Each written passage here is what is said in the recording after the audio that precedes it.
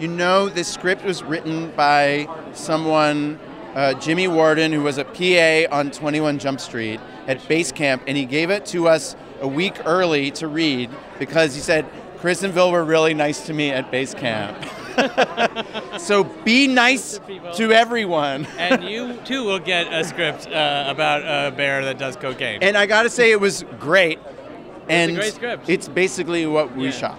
And, you know, obviously there's a bunch of really talented actors, and Elizabeth is very loose, fun style, and they added a lot, too. But the script that we got was a real guiding light from a tone standpoint. Flight, yeah, fight, or party with Cocaine Bear. Whew. Ooh. Man, I think it depends. If you have some sort of protective bear suit, right, like and some kind of gloves and maybe. I feel like you're gonna lose whatever way you do. Yeah. I tell you, she's a hell of a dancer. Right. You're never supposed to run from a bear because they think you're a prey immediately. Right. So don't run. You might try to walk away slowly. I don't think that's I don't think either. fighting is going to work. Fighting is definitely not I'm going to say that partying is by far your best option.